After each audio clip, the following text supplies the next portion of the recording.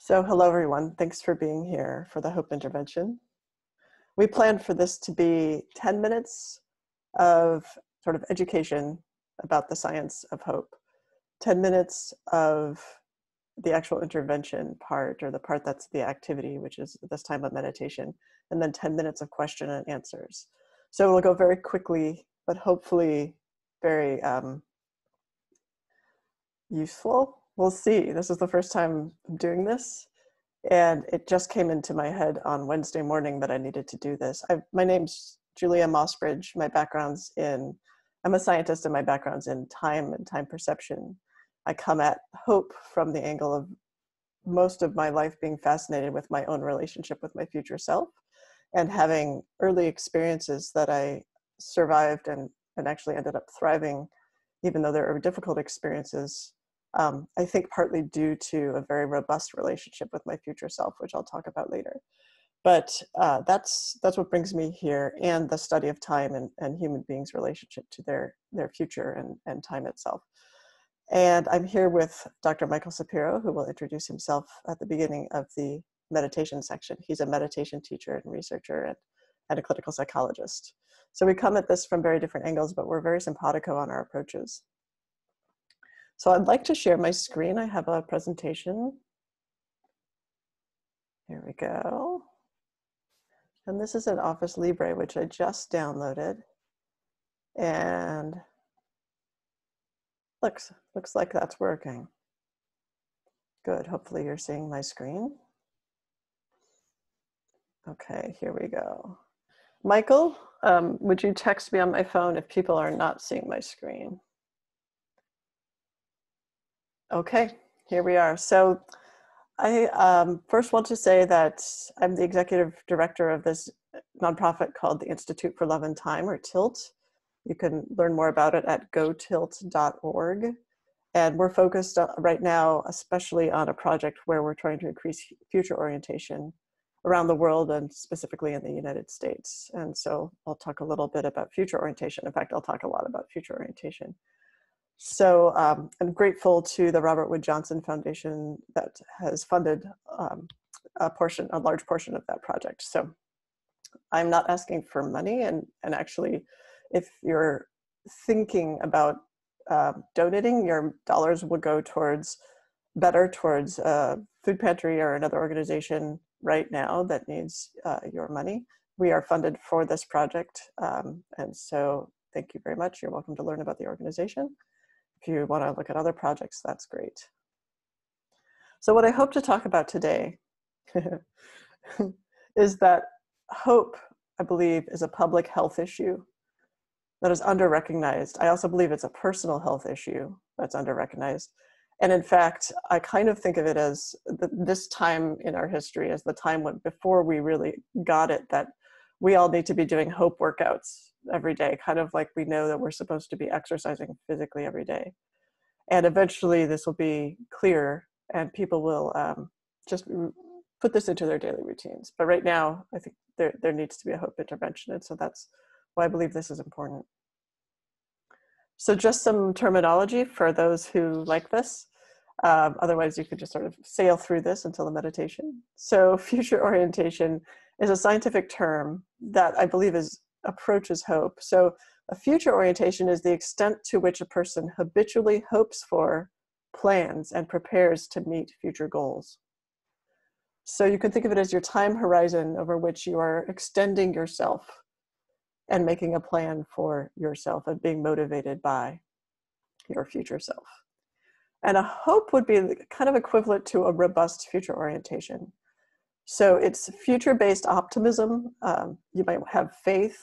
You might have intentions and plans that support your future thriving. And we know that a robust future orientation is extensive in that it extends over months and years, not just minutes or days, but you got to start somewhere. It's adaptive, so it's flexible, it's realistic. It's not, well, so my future orientation is that tomorrow I'll win the lottery. It's more like, let's take the information in about what's actually happening, and then we'll make plans and goals and intentions and have faith around that. and it's habitual. It's mostly unconscious. A robust future orientation is actually, I noticed when I was a kid, in a situation where there were lots of high socioeconomic status people around me, that a robust future orientation is taught almost unconsciously by parents who are well educated and have high resources to their kids. So it's very interesting. We'll talk more about that. Very excited about this meta-analysis that came out from some researchers at the University of Amsterdam, 2018. They looked at 77 studies of 31,558 people. This is their model, their psychological model they were looking at. On the left, you have the future time perspective, which is another name for future orientation, different kinds of constructs. The kind of focus, whether it's specific, like tomorrow I'm going to work out to increase my physical health, or general, I generally like to do things in the future that support my thriving. And then the outcomes are education, work, and health. The reason there's a red square around the mixture of cognition, behavioral intention, and affect is because thinking, intentions to do something, and feelings are the things that were most specifically linked in the end to education, work, and health outcomes.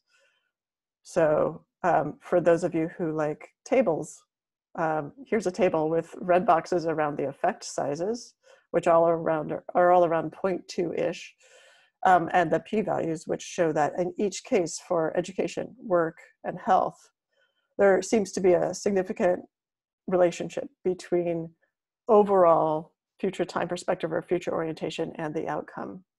The reason there's a box around the effect size is to remind me to tell you that this effect size at around 0.2 is about the same as the link between cholesterol or bad cholesterol and cardiovascular status. So there's definitely other factors going on. It's not a huge link, but it's something that you could potentially control.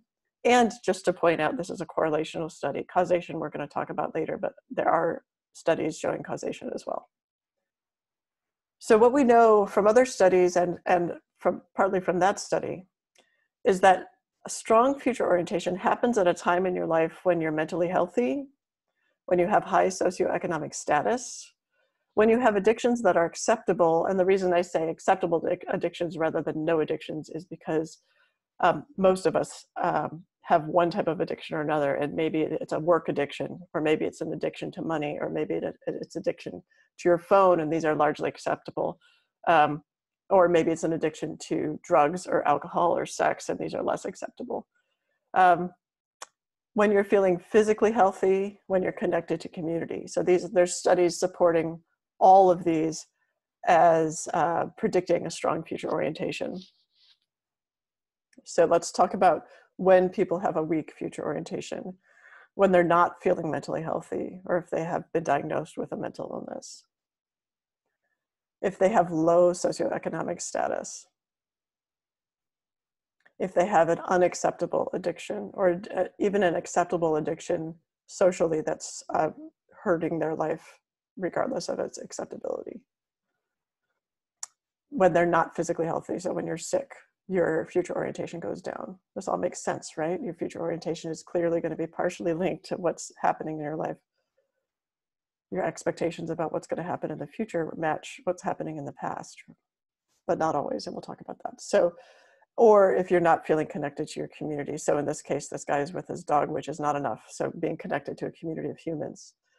So notice that each of these pieces, now with what we're going through with coronavirus, each of these pieces is going to represent a larger percentage of the population. And certainly some people who are here today can relate to at least one of these pieces, either in their past or their present or their potential future. So hope is a public health issue.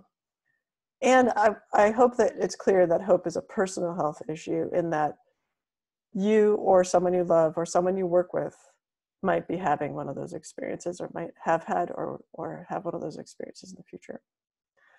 So then I want to talk about briefly that there is a hope workout that works and that you can do. So many people relate to their future selves like this person on the left or this person on the right. So the person on the left doesn't even have, they have all these sort of steps before them, but they're not in the picture. They don't see themselves there. So they're not willing, or they don't have practice in seeing themselves in the future. That might be people in this room. I'm sure in my life it's been me sometimes. On the right-hand side, this person sees themselves in the future, but it's an upside down version of themselves. It's too far removed from themselves. It's almost like a different person. In fact, there are studies looking at brain activity when someone is thinking about their future self, and oftentimes the areas of the brain that relate to thinking about someone else rather than thinking about yourself end up lighting up. This is a distant relationship with your future self. You also might have a closer relationship with your future self, but you might be blinding each other in the sense of you might be not letting yourself connect. So you might say, yeah, that's me over there, but we're not going to look at the world correctly. We're not going to get accurate information, and we're not going to help each other out. For fear of, for instance, being delusional, like my future self doesn't exist yet, so it's crazy to think that I can connect with my future self, instead of allowing yourself to imagine. Just like we imagine, for instance, in the past, yesterday's self. Frankly, there's no proof that yesterday's self exists, except maybe a video, but you can't prove to anyone that that actually happened yesterday. So we think it's perfectly normal to agree that yesterday's self existed. Tomorrow's self, there can be no video of, but we get to imagine it just like we can imagine a memory. And that's what I want to talk with you about, is the relationship with your future self. That's the hope workout, is enhancing that. I'll give you some evidence for that in a second, but just different examples of the relationship with your future self. You could be doing parallel play. You could both be keeping each other company, doing the same kind of thing. You could be looking at each other and appreciating each other and loving each other. You could be looking back on your life together and saying, look what we did. In other words, it's a way to connect with yourself over time so that you're not alone. And especially helpful in a situation where you don't know if there's anyone else you can trust, or if you are physically alone. So multiple studies, and we can talk about these at future sessions, multiple studies show that your connection with your future self can be strengthened with practice, leads to increasing your future orientation, which I'm calling equivalent to hope, essentially, or at least a robust future orientation seems equivalent to hope to me. And it improves well-being, and in some cases, physical health. So this is something that we ought to be doing. Oh, and here's, right, so I talked about the causal. I said I was going to talk about the causal stuff later. Here's a graph showing a longitudinal relationship, longitudinal study, a 10-year study of the relationship between people's past and future selves, or depending on how you look at it, present and future selves.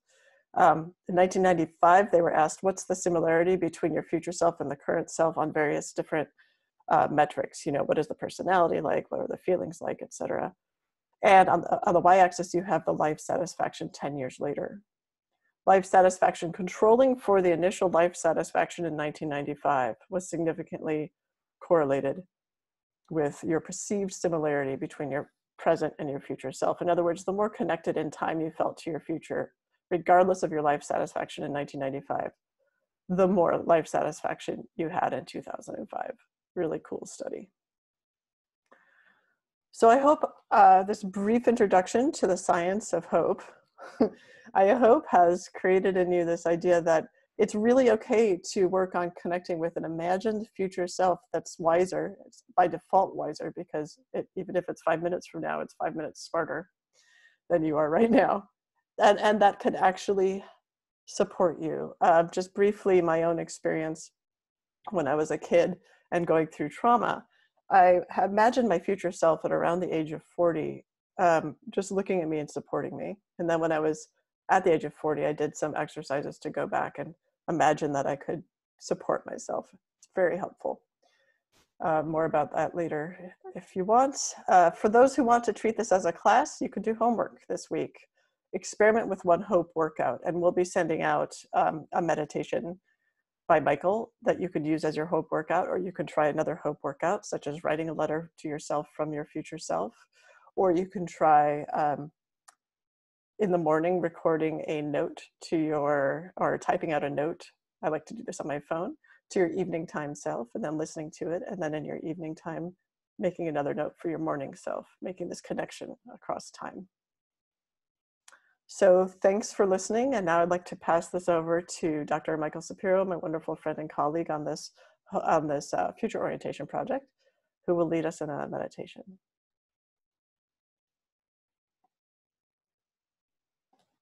Okay, and now I have to find Michael so I can unmute him. Michael, can you unmute yourself? There you are. There we go. Okay, great. I'm going to mute myself now. Thanks, Michael. That was funny. I was thinking how much my wife would love to have a mute button.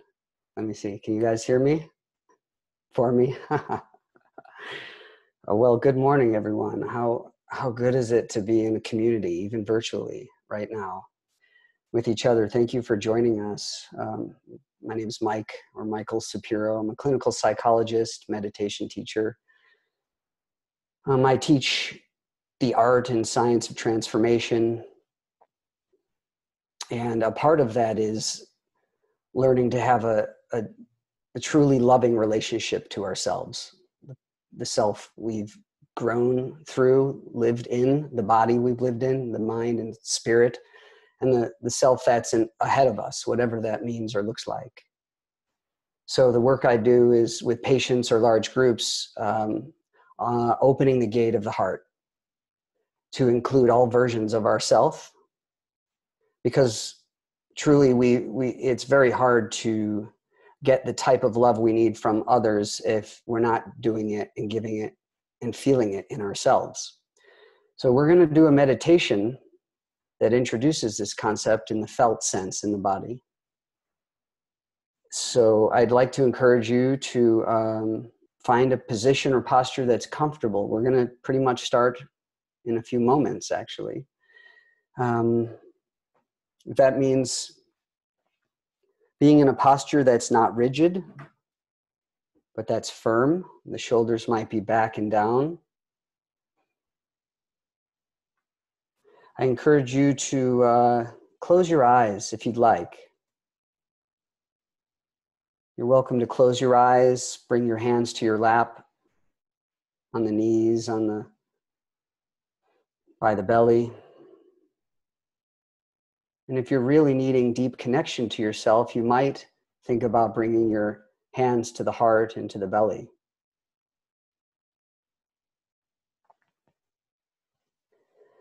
Here we are all together as a group. Let's take a deep breath in and sigh. And this next sigh into the body. Inhale and sigh.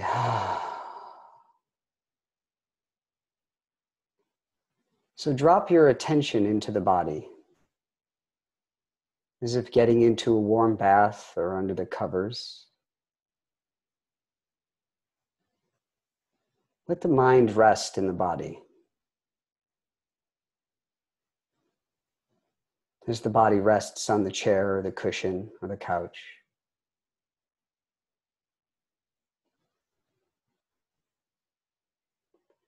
Begin to breathe slowly and deeply through the nose into the body.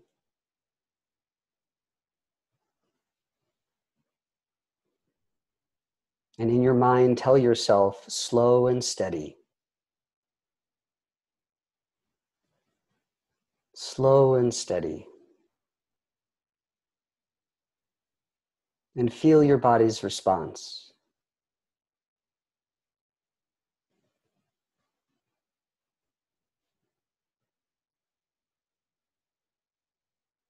You might tell yourself, it's okay to rest.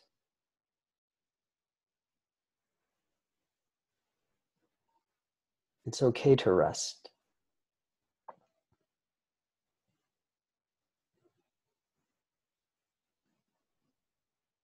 As the mind wanders, as it tends to do, gently guide your attention back to the body breathing. rest your mind gently on the body breathing.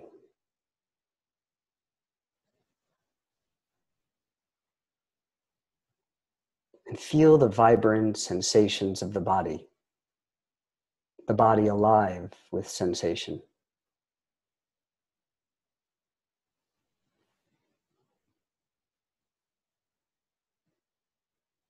Notice any feelings like tension, tightness, restlessness, energy, ease, calm.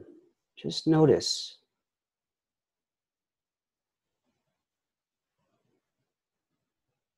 And breathe into this experience.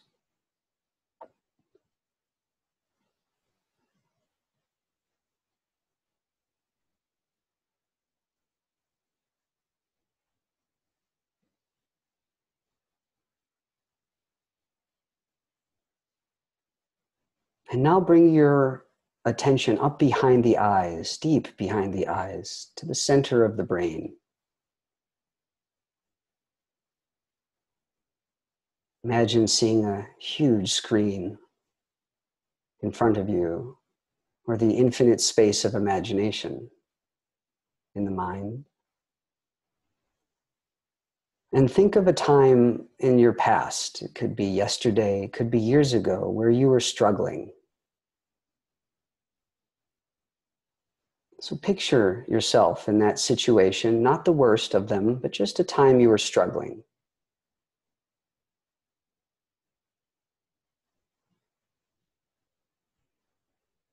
And notice how your body feels as you see yourself struggling.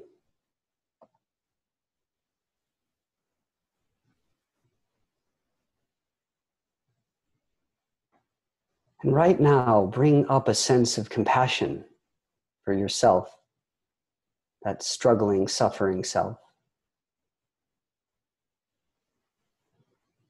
And feel a sense of love radiating from you to the self that was suffering, struggling.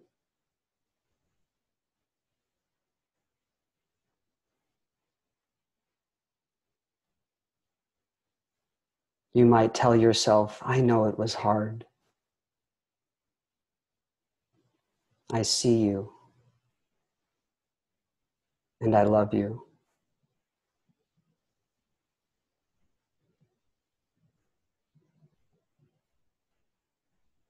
What message would you like to tell yourself, looking at yourself, struggling or suffering? Right here, what message would you like to tell yourself, the self that was suffering?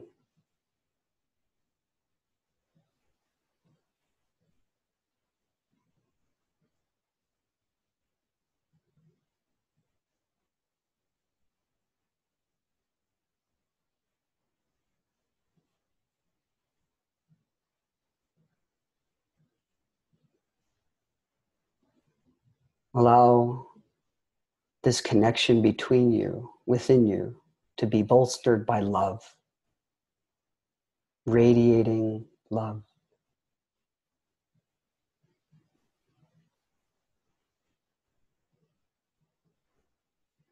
And allow this image to drop, return to the body breathing, ground in the breath.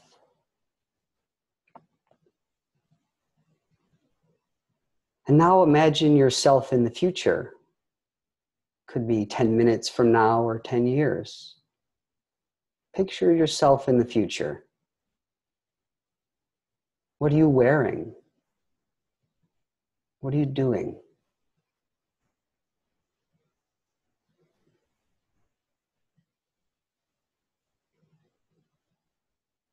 Let your heart imagine your future for you.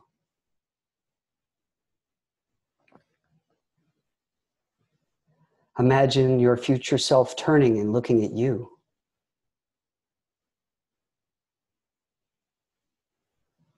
Radiating love towards you. And you radiating love toward you.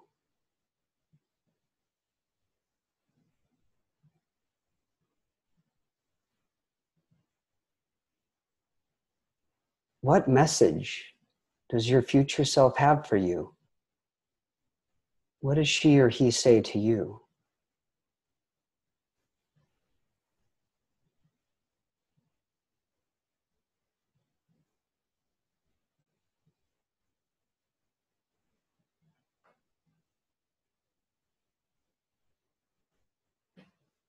And feel your body's response.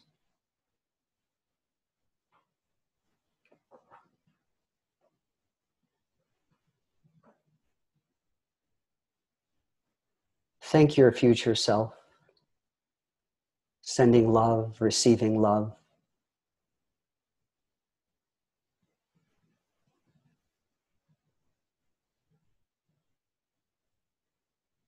Just feel your body, the response.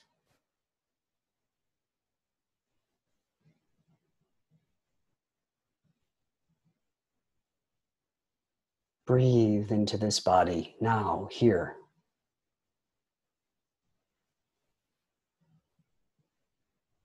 Fully alive.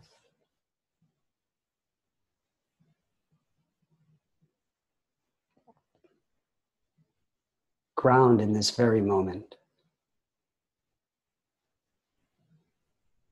Opening your awareness wide around you to sound, color and light, sensations.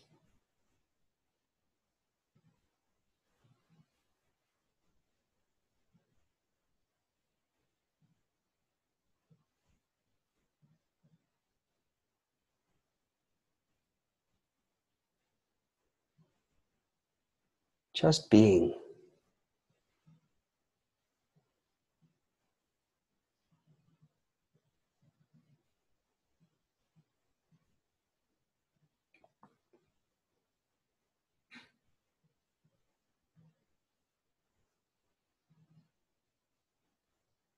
Notice life living itself through your awareness.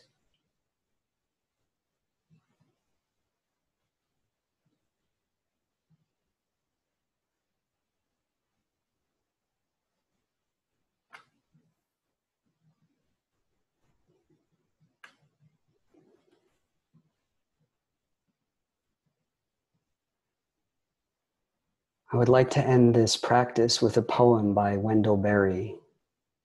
Just stay in open presence, loving awareness. I Go Among Trees by Wendell Berry. I go among trees and sit still.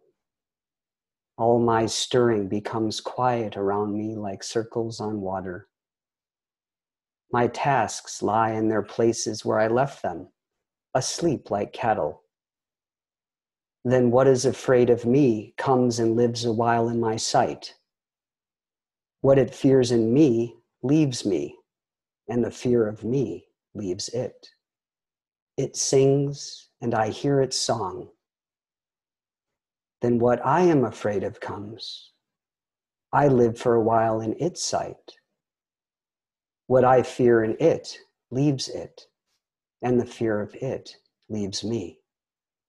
It sings, and I hear its song. After days of labor, mute in my consternations, I hear my song at last, and I sing it. As we sing, the day turns, the trees move. So take a full, deep breath into this radiant body of love.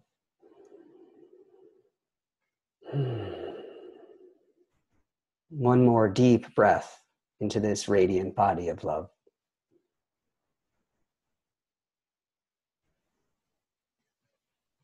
And without losing this embodied mindfulness and loving awareness, just gently open the eyes, coming back to this group together.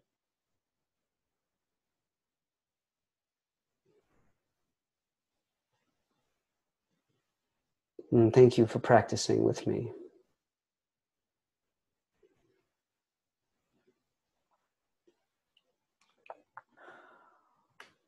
Thank Thanks, Dr. Sapiro. I'm going to have to call you Michael because I can't keep up this formality thing. Yeah, please don't. Okay.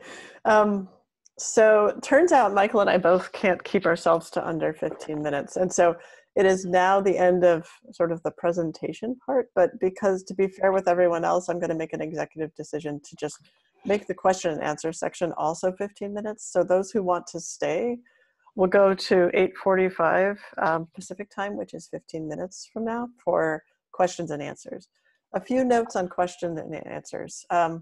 So generally when I've run these things before, there are some questions that people ask that are on the order of, do you know this person who does this work? I should introduce you because you would really like it. Or have you ever thought of doing this experiment, or those kind of things? Those are great and wonderful and much appreciated, but better for sending to an email to either Michael or myself. You can reach us both at gotilt.org in the contact form. When you're asking questions in the chat window, check in with your future self and see, is this a question that people who are watching the YouTube video and other people will benefit from? In other words, is it a question that really is currently in the present moment percolating in your mind, in your curiosity? That kind of thing is what we're going for here.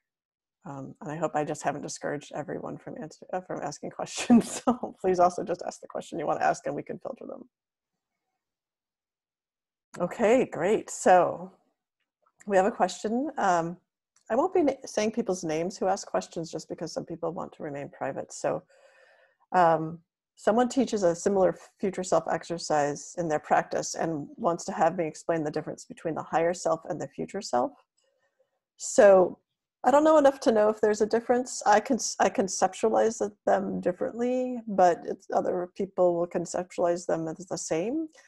The future self seems to me to be a more scientific term, in the sense that we have a past self. In other words, we consider it adaptive to, in our lives, connect with our past selves. And in fact, we consider it maladaptive if you wake up every morning and say, oh my gosh, what's going on? I don't know where I am and I don't have any memory of who I am and what's happening. That's considered maladaptive, right? However, we tend not to emphasize the future self part. So I think of the future self as just the temporarily reverse version of our past connectivity.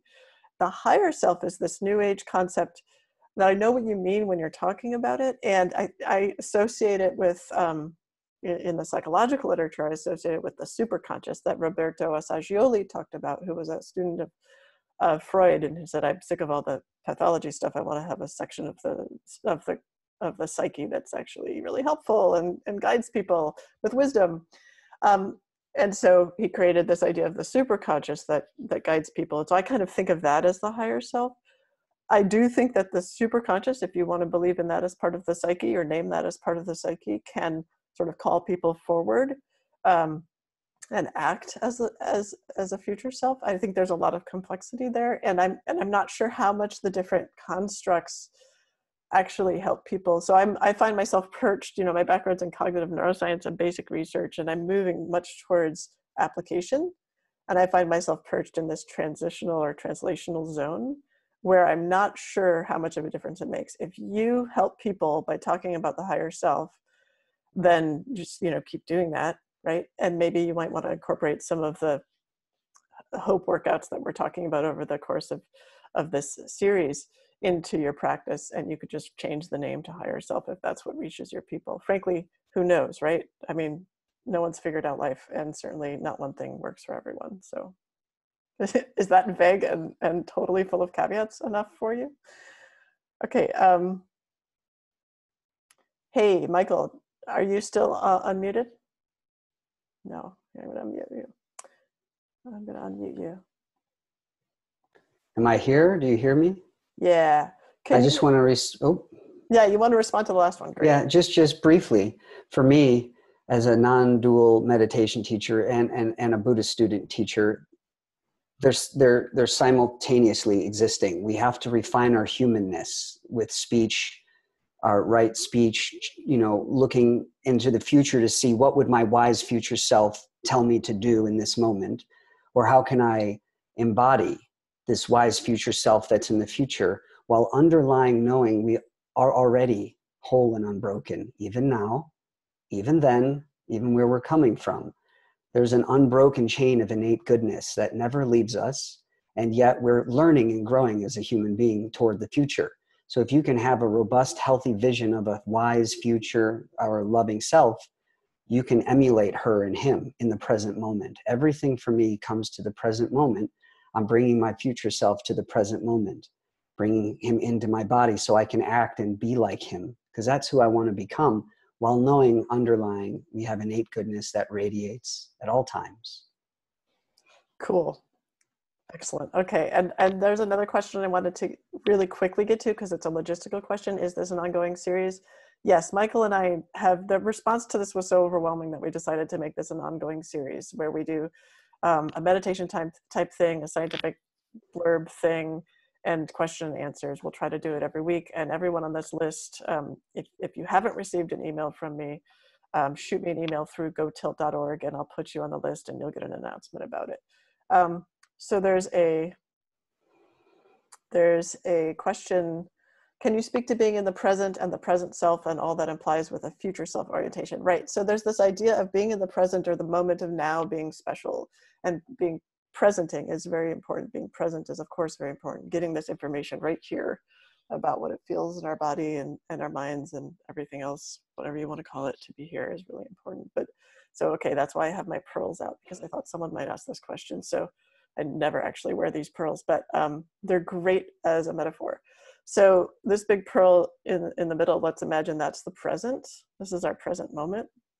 It's surrounded by the past and the future moments. It's going out like this. And we're always experiencing the now as this special thing, but we're also experiencing it moving along in time. So now is special in that it's the only thing that we have evidence for ever is the now, right? That's very special. And at the same time, there has to be this relationship. And so my experience is that by being more present to the now, you also are somehow capable of being connected. It's like if I'm that linchpin, if I'm that middle pearl, then I also somehow over time, and this also the pearls don't do this justice because it kind of has to move in time and space. But anyway, what happens is, I'll throw the pearls away for a second. If this is the present, this is the future, this is the past. It's like each moment becomes strengthened, and through the strengthening of connecting to these other moments, the moments start to drift away and you become the thread, which is an extremely strong position to be in. So I'm no longer dependent on each of those moments in my life to define who I am. I'm actually the string that connects them. So it's like I'm the essence. I'm no longer those objects. It's a very powerful and sort of radical position to be in, but it's delightful and very helpful. Any comments on that, Michael? Yeah, I mean, we have language for it, unity consciousness. We have cosmic consciousness. It's when you really become the thing that holds all of existence, that we become the container for it, which includes all moments past and present, which is why it becomes so powerful, because we're so tightly connected to who we think we are, and we're kind of holding on desperately and bonded to usually how we're suffering. And when we see the greater, bigger picture that we really, truly are, we can let go of the bonds to this tight self that we think we are and really experience a greater version of ourselves, which we're all connected in every single moment, to past, present, future, and to each other, and to the earth, and to the cosmos, and whatever else. It's all there. But we are very limited because we believe we're just this thing going from backwards to this moment, and all that stuff we've been through. And it's hard to see the future, but it's all here now.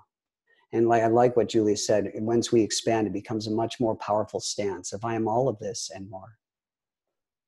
Yeah, physicists talk about a world line. The moment a particle comes into existence, and the moment that it goes out of existence, as if that's true, is all the places in space-time where that particle was. And so, if you think of yourself as that particle, from the moment of your birth to the moment of your death, and you're all of that, that's much more powerful because you don't have to be everything all at once. So today I'm scared, but tomorrow I maybe have a different experience. But if I'm all of that, I get to be all of that, stronger. I want to get to the question here, and specifically I want to get to it because I will out my mother for asking it. I know she won't mind. The question is, so what's a false hope, right? Could you have a fantasy of your future self saying, oh, everything's wonderful, da da da da, and it's a lie, and then you're disappointed. So my experience with really going into a meditative state like the one Michael took us into and connecting with my future self is that it's never this experience of, oh, let me tell you all the prizes you've won. It's just love. It's just this connection of, just like when I was a little girl and that future self appeared, she wasn't telling me all the things that were happening to me that were traumatic weren't happening. She wasn't saying, oh, this is okay, this is fine, this is not a problem. In fact, she was saying, this sucks, this is hard, you're going to get through this, it's going to be okay, but this is hard right now, and it makes sense that you're having a hard time, it makes sense that you're in pain. In other words, it's a real connection. This person's not that different from you. That's why it's, I think, it's very helpful if you're concerned about false hopes. Start by connecting. If you do the hope homework, start by making a hope workout for yourself that's literally 5 minutes in the future. Then move to 10 minutes in the future and start to string it out the horizon. Michael, did you want to comment on that? No, I think what I found with all my patients, myself, in the groups is it's really love coming back at you. It's like the father, mother we always had or wish we had, or within ourselves, that wise kind of loving archetype that looks back and says, you're going to be all right if here's the practices. I always hear practices.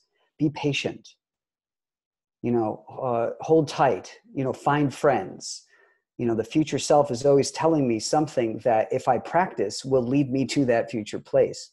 And it's usually wisdom speaking.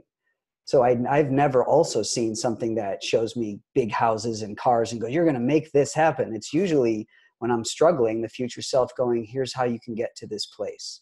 And so I encourage all of you to do these meditations often, because you're going to get a stronger sense of your innate wisdom speaking to you from the future, because it may be hard to access right now in the present when we're struggling and suffering so much, or we're anxious or we're fearful.